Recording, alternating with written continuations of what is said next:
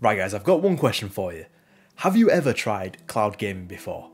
I've tried out pretty much every cloud gaming service that has been released over the past few years in hope that it's actually going to be good and playable and runs at a good refresh rate and is really responsive and overall can just replace a gaming laptop or a handheld gaming device. Each time I've been massively disappointed because there's always been problems. For example, Google Stadia when that came out. I don't know how Google Stadia messed it up because it wasn't the fact that they didn't have enough money to do it. Google's a massive company, they could have made it work. The platform itself looked awesome. It was designed like Xbox or PlayStation. It had this whole interface which looked incredible. But the issue is Google shot themselves in the foot. They tried to make as much money as possible by not letting you link your existing accounts, not letting you play with people on other platforms. You had to buy every single game through the Google Stadia store.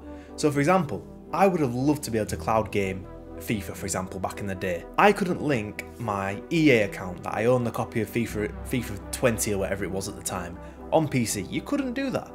You had to buy the full game at £60 again, and you didn't even know if it was going to run well. There was no trial period, there was nothing like that. You'd had to cash up 60 quid for a gamble basically. You didn't know if your internet was going to be fast enough, you didn't know if it was going to be able to run it, you didn't even know if there was going to be anyone playing the game at all to be able to matchmaker them against.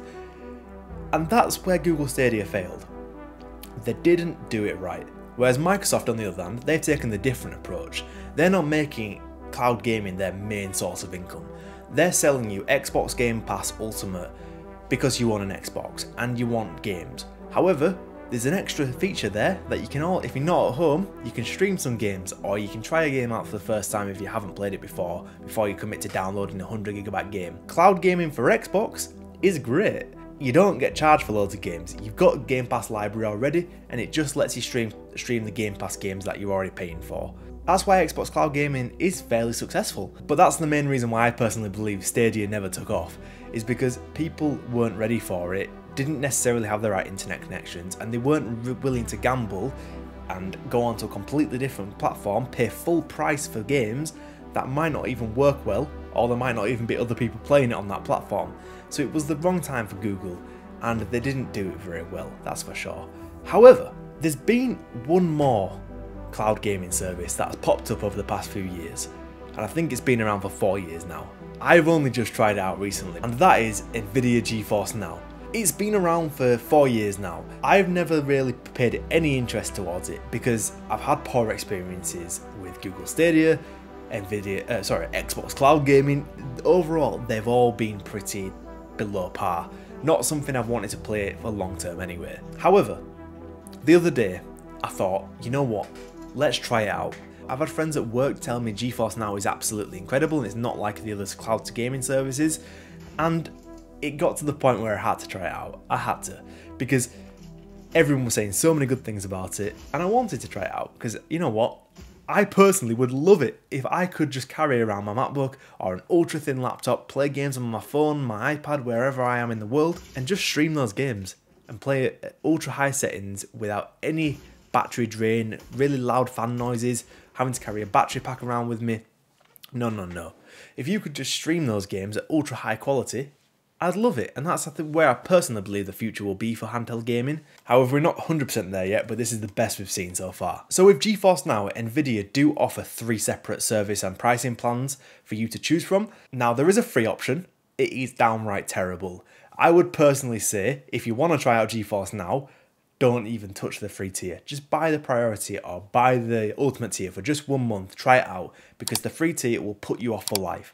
You'll be sat in queues waiting for 100 people in front of you to get off the game, and then when you actually get on the game, the quality is very shocking and it's not great at all. I tried it a few months ago because you actually couldn't get into the ultimate tier to try it out, therefore I could only actually try the free tier. But the other week I saw another video on Geforce Now saying how good it is, and they've updated it to the RTX 4080 tier for £20 a month. So I decided to check it out again, and you can now actually pay £20 a month for Geforce Now, and you don't have to pay for the 6 months up front. So I pulled the trigger. I tried it. I have my MacBook plugged into my 42-inch OLED TV.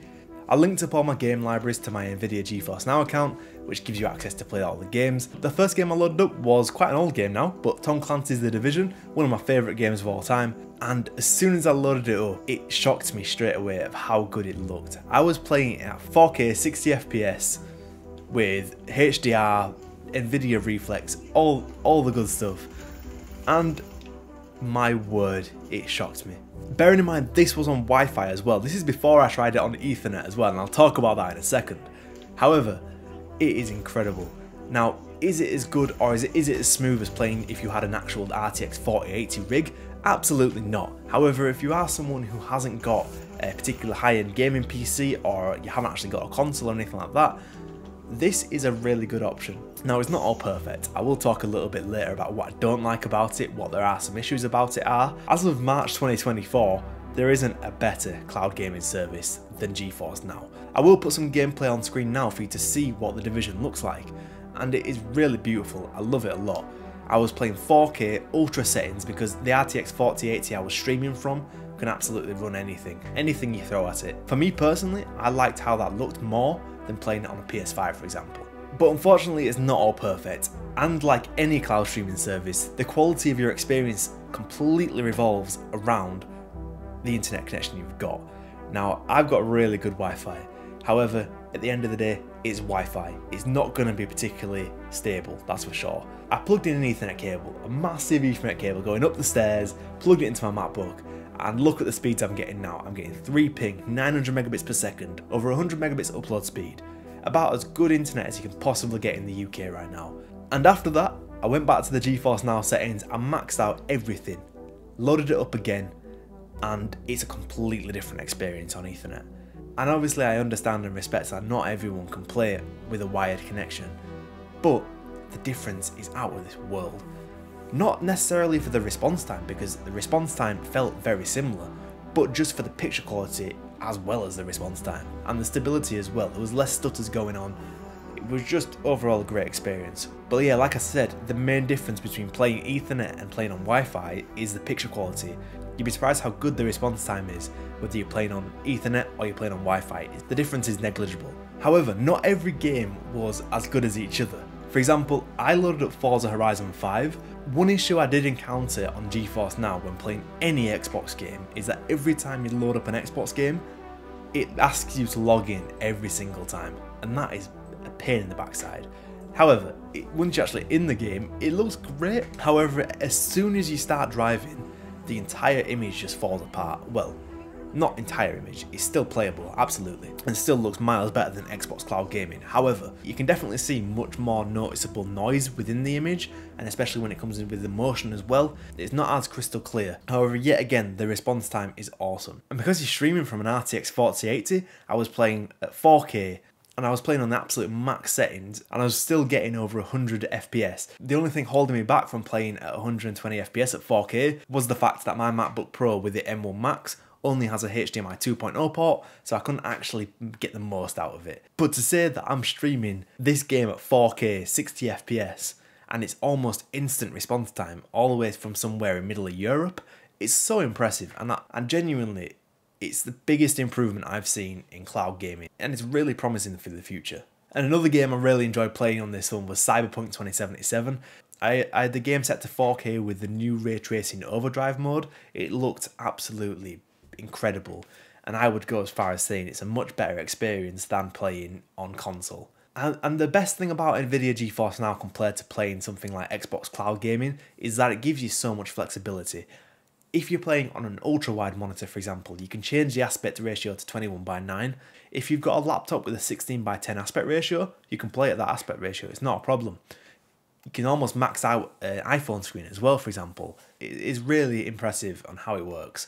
Now, is this going to replace your PC? Absolutely not. It's not for everyone. Now, if you're a competitive player who wants to play like Valorant or Fortnite and get the absolute minimal input lag, you're not going to play this. You're going to turn it on. You can tell the input lag straight away, and you're going to turn it off and you're going to go back to your PC. For casual players, people who can't exactly afford a console or an expensive PC, this is a great alternative, and you'd be surprised how good it actually looks and feels.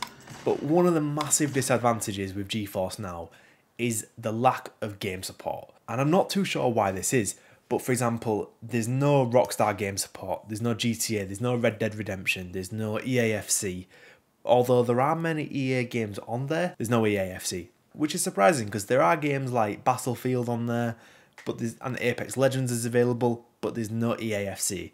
It must be a license thing, which is a big shame really, because there's so many games that would run so well on GeForce Now, but there's just not the compatibility for it. And that's just the main thing holding it back. If there were a few more games available that I actually wanted to play, then I genuinely think this would be something I would pay for long term and use every day.